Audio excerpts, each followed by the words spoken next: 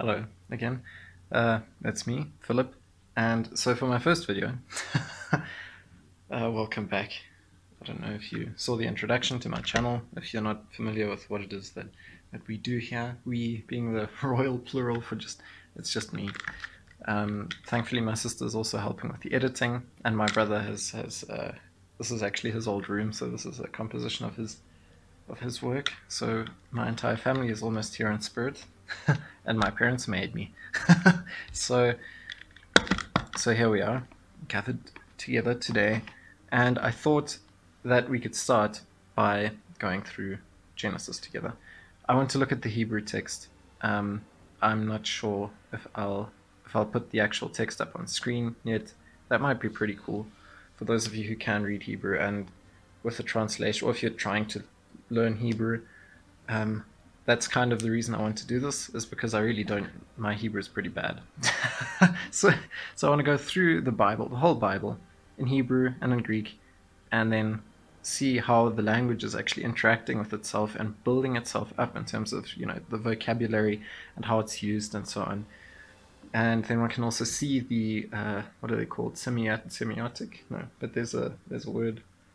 The connections between, what word is being used and what context, and how this informs the word, and then how this word can be used is kind of further refined and developed throughout its use in the Bible. And then you can see, okay, there's a concept that's becoming clearer and clearer because of how these words are being used, and that helps describe who the God is that is being depicted through these texts, because they're all sort of, can you say, theophanic texts? I don't know if one can say that, but I'm just going to say that now and be proven wrong at some point, probably, hopefully. If I am wrong, that would be good. Because God sort of brings himself to bear through these texts in a way that isn't expected. It is kind of the way in which Martin Luther now, the reformer, he was born in the 15th century and then died in the 16th century, so from that time period, from the Reformation time period, he describes this kind of the way in which the Word of God works as sacramental. And you can see this very nicely in his, I recently read through the third section, not the whole thing, because I only found a Latin copy, but the third section of his De Conciliis et Ecclesiae, so about the councils and the congregations, in which he sort of goes through the 7 marks of the church. And he says, well, one could say these are 7 sacraments, and they're not the 7 sacraments of the Roman Catholic Church. They're not like marriage and whatever, but they're the Word and the Holy Communion and baptism and the ministry, and then the discipline that comes with the office of the key. So you can kick people out of the church because that's what bodies do. If there's waste in the body gets rid of the waste, kind of thing. There's a process of judgment, of discrimination that takes place. That's one of the marks of the church. And then there's a really important one, and the last one was suffering, and I forgot what the really important one was. But they are there, and you can look it up. It's a great book, or at least the third section. I can't speak for the rest. He does a whole bunch of Pope bashing, but I guess that's justified. Although I did skim through some of that. But Genesis 1, verse 1 in Hebrew. I want to read the Hebrew and then look at the English. The English translation that I did read through it again in recently, Genesis now, was the King James version of the Bible, because I want to also get a grasp, an understanding of what English in the 16th century was like, end of the 16th century, because I think this was anyway, but it was a long process. English. So history of English a bit, trying to understand that a bit better. That was the version I read of Genesis recently, and it led to some very interesting insights because of the way it's translated. The way a book is translated obviously allows you to put certain emphasis on specific aspects of the ancient language that is being translated. You can't capture it perfectly. You're always putting emphases on different aspects of the way in which that language works, and through the whole, hopefully you still get a good understanding of what is being described. And that's really the way I want to go about this. I want to talk about truth, because God calls himself truth. He says, I am the truth and the way and the life. And so he is the truth. So truth here won't be an abstract kind of Platonic concept that reaches beyond human capacity to imagine or so. It does also, but it's also graspable. He makes himself, he comes to us veiled, so hidden, but in very tangible things. So he's hidden because you don't expect him to come through things like just human language. I mean, for us, human language seems like profound or whatever, but everyone can, a child can speak. So something so mundane as human language, the word, one of these 7 signs that Luther uses to describe Christ's body here on earth, as Christ has sort of instituted it into his creation to be recognizable. The word, just through human speech, profound. And then like water, like Christ says, I am in this water, I bind myself to this water, and I bind you into my family tree through this water, and with bread and wine in Holy Communion. So I want to approach things like truth is who he says he is, and we can only read descriptions of him, we can only describe him, we cannot determine who he is, we can only describe him, confess who he is. And we confess this because he has told us who he is. So he tells us, I am that I am, and then we say, yes, you are that you are, that you are. So this is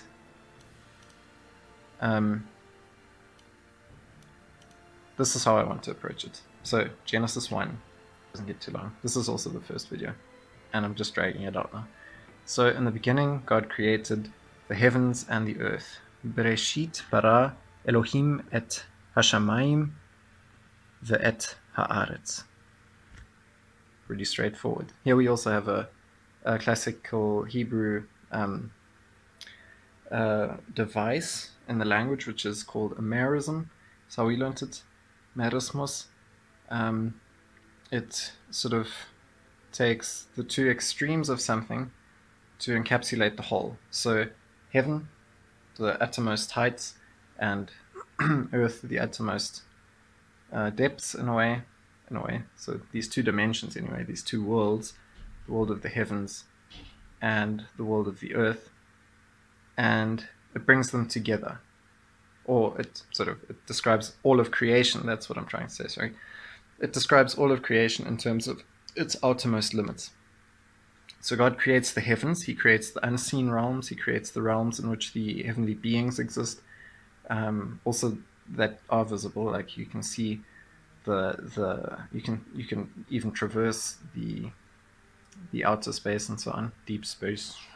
You can see the heavenly bodies that he hangs into heaven. But there's also some kind of another dimension to heaven that we don't understand, which is where God's throne is and where his angels are and so on. And there is also the earth, which is more what mankind is bound to, is rooted in. So the heavens and the earth, God creates everything. Ex nihilo, which is Latin for nothing, out of nothing. From nothing he creates everything. He's there. So in the beginning. And I think one can also understand this bereshit, the reshit in reshit, the beginning. One can understand, I think one can read this Christologically even, or in the beginning as the beginning, he is the beginning, and the end is what he says of himself as well. And this reshit comes from Rosh, I think. I've got it up here on Bible Hub using Strong's Concordance, good old classic. I'm looking at the King James English after all, and that's where the Strong's Concordance, what it sort of was built on, was the King James version. And then obviously the Hebrew and the Greek. So Bereshit comes from Harosh, the head. That we also still have that in the New Year of the Orthodox Jews, I think, or of Judaism. Was it Rosh Hashanah, the head of the year, the beginning of the year? Shana is here, Hashanah. So Bereshit in the beginning. Bereshit is feminine, and well, it's the beginning. in the beginning, but it's, yeah, it comes from Rosh, the head. So the principal part, the first part, the beginning. And in the beginning, God is the beginning. God, in the beginning, He creates. So Elohim, again, is the word. It's a plural word, so there's like a pluralistic character to God, but He is always described as one. So He is one God, which we'll come to later on in Deuteronomy especially. Yeah, so God in the beginning creates everything out of nothing, from heavens to earth and everything that fills them. But first heavens and earth, let's not get carried away yet. Then, verse 2. The haaretz. Should I read the English? I think I'll read the English first, actually. And the earth was formless and void, and darkness was over the face of the deep, and the Spirit of God was hovering over the face of the water. I'm sort of translating, but I've got both languages here, but I'm looking at the Hebrew as well, just to try and stay accurate to that, so we can get more of the Hebrew kind of nuances. As far as, I mean, I don't know anything, so so as far as I can share those. But you will have to correct me, and that'll be great for me as well. I'm trying not to depend too much on secondary literature yet. This will be kind of a run through of the primary sources. Yeah, so the earth was formless and void, and darkness was over the face of the deep, and the Spirit of God was hovering over the face of the waters. Now for the Hebrew, the haaretz hayata tohu v'vohu v'choshech al pnei tehom v'ruach Elohim merachefet al pnei hamayim. As you can tell, my Hebrew is not so good, but that's why I'm doing this. So if you can fast forward, I guess. So the earth was formless and void. This is actually, you come across this term quite often in German. I'll be like, oh, my room is like totally tohu vavohu, or I don't know if they say vavohu, but tohu, formless and void, bohu, and choshech. It's also interesting, the darkness. These are they're kind of like frightening adjectives. Or nouns, sorry, the nouns, darkness and void and formlessness, all describing kind of chaos. And the obviously tehom is also a word that comes up here, tehom, and that some people connected etymologically to the chaos monster, Tiamat. So you can see here this imagery of God creates everything out of nothing, and then in this everything that He's created, I know Martin Luther in his commentary to Genesis calls it an Ursuppe, I think, which is like a primal soup, if I remember correctly, but that was a while ago. And then in this Ursuppe, you've got basically like, it's described as water, the waters of creation, which is also something big in, I think, Egyptian mythology. But it's also kind of, for us Christians who understand the revealed God as one who works through water to recreate and to create. And originally, there's a lot of like sort of baptismal imagery that one can recognize here as well, I think. So in this darkness and this chaos and this void and this sort of like you can see the waters moving. There's no shape to them. They're just constantly sort of shapeless and unstable, is how Jacob describes his son Reuben, the firstborn. He says, you are unstable as water, at the end of Genesis. So here we've got water in the beginning and the end, which we'll speak about again in terms of Noah's Ark and the drought of Joseph. Spoilers. But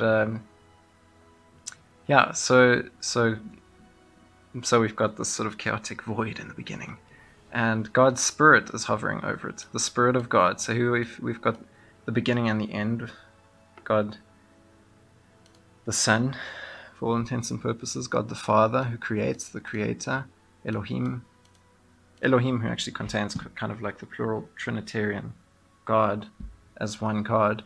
And we've got the person of the Spirit, Haruach, or Veruach, yeah, and Ruach, the Spirit, Elohim, Veruach Elohim, and the Spirit of God. Mirachefet was hovering over Pinei Hamayim. Mayim is water, so Hamayim. always wonder if there's like a connection between the. I'm again showing my ignorance, which is great. Please inform me. But Maim is water and Shamaim is heaven. So you've got the waters of primordial creation or whatever, Maim, and the Shamaim of the heavens. And I'm wondering if there's some sort of a connection. Also because the heavens do reflect the waters. How that works with the atmosphere and light and reflection and stuff. I don't. But if you do, then maybe you can also expand on that in the comments. I can say that now. Unfortunately, I watch a lot of too much YouTube. So I'm like feeling very meta at the moment. I'm loving it. So the waters, the Spirit is hovering over the face of the waters. And what comes next is great. This is really baptismal to me, because it shows that God draws forth out of the water, out of his congregation, essentially. He draws forth something new, into which he sort of plants his promise also and brings to fruition his promise, and the whole story really begins to grow out of this land that he's brought forth out of the water, which is also, what baptism makes of us. Is that in the text? Well, it depends where you sort of put the limits on the text. I guess if it's one complete text, then I can reach into the New Testament, right? But if there's no continuity here, then please just see it as water. But I think that's how the language works. This is what I sort of want to explore, because I haven't gone into it in this detail yet. It's not through the whole Bible. And I want to see how the language then unfolds, interprets itself. Interpret. Hermeneio. Yeah, I interpret. So, Vayomer Elohim, Yehi Or, Vayehi Or, which is Hebrew for, and God said, Vayomer Elohim, and he said, who said it? God, Elohim. Vayomer Elohim, Yehi Or, be light. We say, let there be light, It is, Joseph. So, let there be light. Be there light. Vayehi Or, and there was light. So, this is kind of, again, the God speaks creation into being. In the beginning, God bara, which is a verb also that's only used for God, and I think it comes up again somewhere later in the Old Testament. Bara, God created. So God is the only one who bara.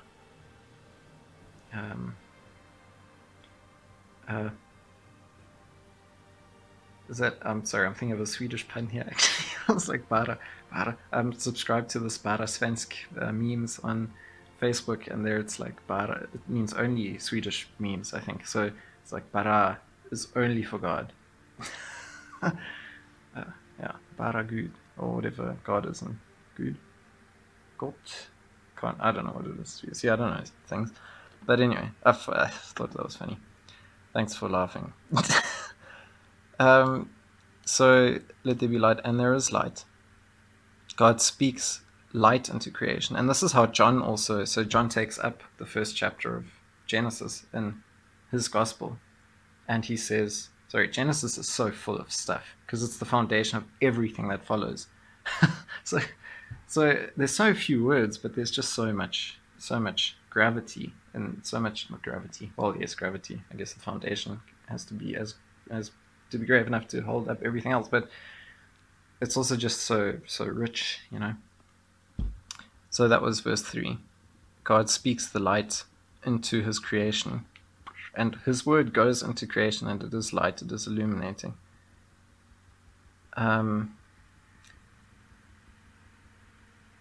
Yes, sorry, I need to maybe take a phone call from a friend, but then we'll carry on after this. So I think this might be a good place to bring it to an end. Sorry, the phone call didn't happen, but but I'm back, and unfortunately for you. and we were speaking about how the light of God is spoken into his creation. And it's interesting because before the light is spoken into the creation, everything is darkness and chaotic and there's no order. But then as soon as the light enters into creation, which is what John takes up, and John connects it to the logos, which is like the divine ordering principle, and makes it, again, sort of personifies it by the guidance of the Holy Spirit, because the Holy Spirit helps us to recognize that this light is Christ, and that it is what sort of reveals and discerns and places and organizes and sort of structures the creation into which it is spoken, into which he has spoken, we can say, because John has shown us that this light is Christ. And so all of creation is Christiform, which we also see in Colossians. But don't want to jump ahead too much here, but that's how Paul describes creation, that it is made through him and for him, for Christ, the Word. So yeah, the light spoken into the earth, and then we get something really cool. I'll finish off after the light, and then we can start with the next couple of days of creation, with the next episode. And God saw that the light was good, or he saw the light, which was good,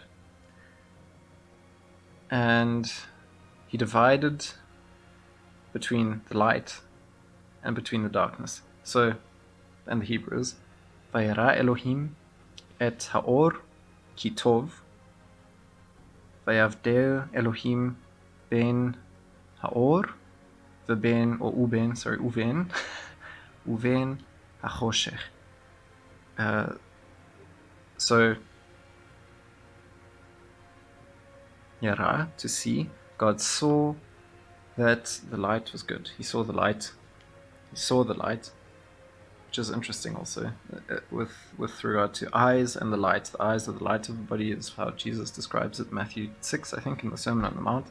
So eyes and seeing and light, God saw the light. It's also the first thing that God sees, so to speak.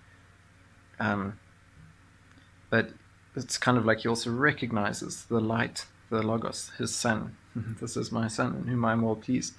And again, the whole baptismal thing, because that it's as if the whole creation plays out again in the scene in which Christ is baptized, then in the Gospels, where also the Spirit hovers above the waters like a dove. So, whoa, it's as if it's like all one story. But anyway, brilliant setup. God be praised for that. But yeah, so, and God saw that the light, or he saw the light, I keep getting it wrong, but he saw the light, which was good. The light is good. And this is interesting because there's no comment on the darkness. So choshech, which I mentioned before, which is also taken up in like Psalm 23, if I remember correctly again, the valley of the shadow of death. I don't know if that's like tortoise shadow. I don't know if that is choshech or ha-choshech, Hamavet or something, Mavet, depending on how you pronounce it. I want to prefer the softer, is it a tav? The softer tav? That's my preference because I like the th sound. Must be my Germanic ear. I'm sorry about that. For those of you who don't like it, but I'd prefer that. So I'll be using that. Yeah, so God doesn't comment on the darkness. He says, the light, I see you. You are good. Also, maybe it has something to do with like revelation and judgment being a light, as is described in John 3:19, where it says, "This is the krima, the judgment." No, this is the krisis. Sorry, the judgment, the crisis, and that the light came into the darkness, and humanity loved the darkness.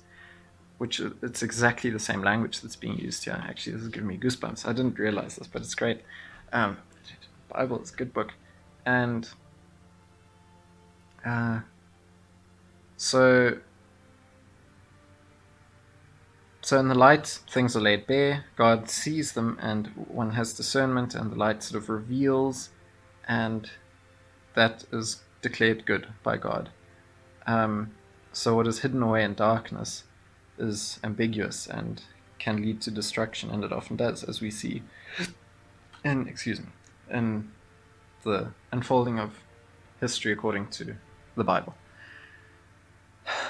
Yes, so God divides between the two. He says, the light is good. So I will divide between the light and the darkness. So we've got light and darkness. And already there's kind of the darkness is described very ambiguously. Very like, I'm not going to call it good, but I'm not going to say anything else about it either. It's there. I created it. He created it. So, yeah, I think that's where, well, no, we can finish off with the first day, right? And God called the light day, and the darkness he called night. And there was evening, and there was morning, the first day. And on the Hebrew, let's see if I can get it together. Vayikra Elohim la'or yom. V'lachoshech kara laila. Vayehi erev, vayehi boker, yom echad. So, and God called to the light. He called to the light. It's kind of like God calls out to the thing with its name, and there we go. So again, here I don't want to say Christ is a creation. He is part of the Trinity from the beginning. He is Bereshit, but he is also the one who becomes creational and accessible to us creations. So he becomes a creation despite the fact that he is at the same time the creator. So a bit of a simul going on there. Simul justus et peccatus, simul creator et creationem. I don't know what the nominative is of creatio. No, is it? I don't know. Yeah, whatever.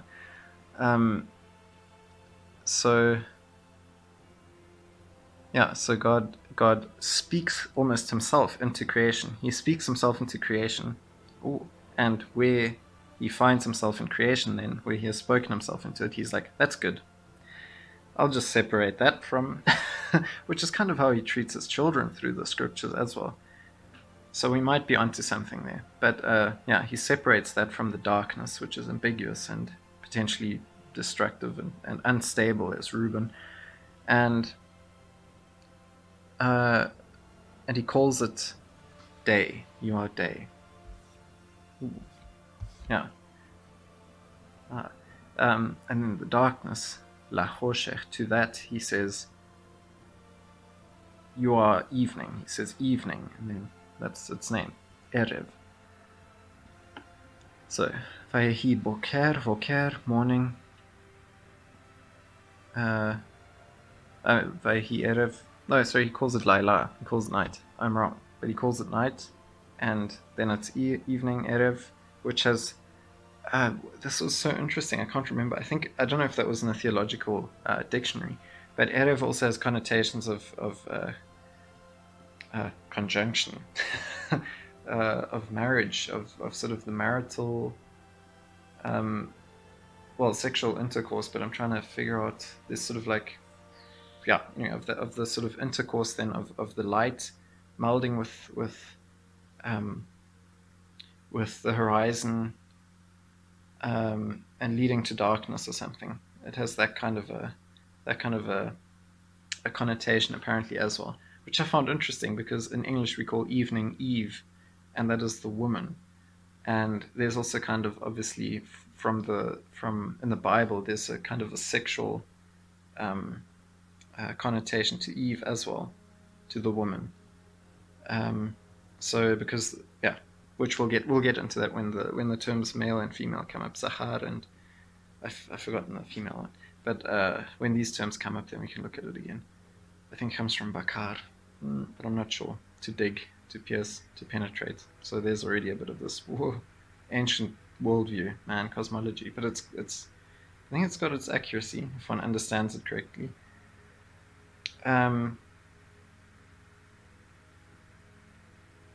Yes. So the first day. Yeah. So the evening, Laila. There's also Lilith, this mythological figure, also from sort of the Hebraic mythology that established that sort of comes out of this story, I think. So Laila is related to Lilith, or Layla is also a name that we have nowadays, and it's related to this kind of demon of the night who's like a temptress demon who is also sort of, yeah, that's another way in which one can see this as being kind of sexually loaded. Yeah, so Erev, and then Boker is where the light re-emerges, and Psalm, is it Psalm 8? Or I can't remember which it is, but the bridegroom arising from his tent, the dawn, the light sort of breaking over the land, the world again, and bringing back order and so on. Which also one sees in the Garden of Eden, sort of with Adam and Eve, and the way they interact with one another, that the woman leads to the fall in a way, and then the new Adam leads to the re-establishment of order, which I don't want to put down the woman, because she has a place as well in creation, but this is how the story goes, and if one looks at it in even just a literary sense, it's quite fascinating to see these patterns here. So that's the first day, Yom Echad. And I think that's where we can stop for now. This is a long video, but I think it's great. I think we can take our time. This is, after all, the Word of God, and if you're just listening to it, then hopefully it has put you into a kind of a trance that makes whatever it is that you're doing while you're listening to this a bit easier. Yeah, then thanks for joining again, and this beginning of the adventure through the sea of scriptures, as one of the church fathers described it. Who was it? I can't remember who it was, but he said the scriptures are like sorry, Michael, like an ocean, and we ride on it like on a boat. I just want to ascribe everything to Irenaeus at the moment, but I don't think it was him. Anyway, so the adventure shall continue next time on my channel. I'm still looking for a name for it. I don't know if it'll be currently, because I haven't just made it yet while I'm recording this, if you're interested in that sort of thing. Still looking for a name. I have a file called Philtube, but that's not so great. I was thinking more of like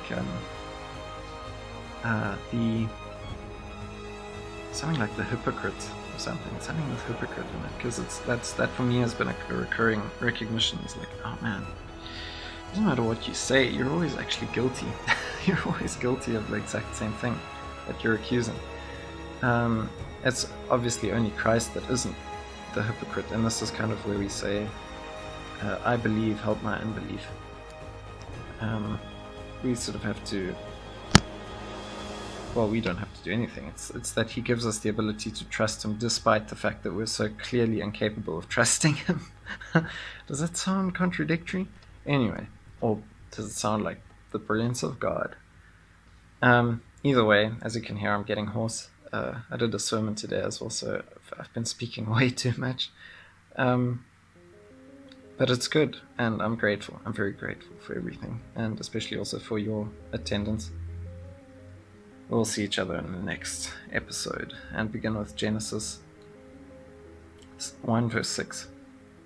So until then, have a great time until then. Bye.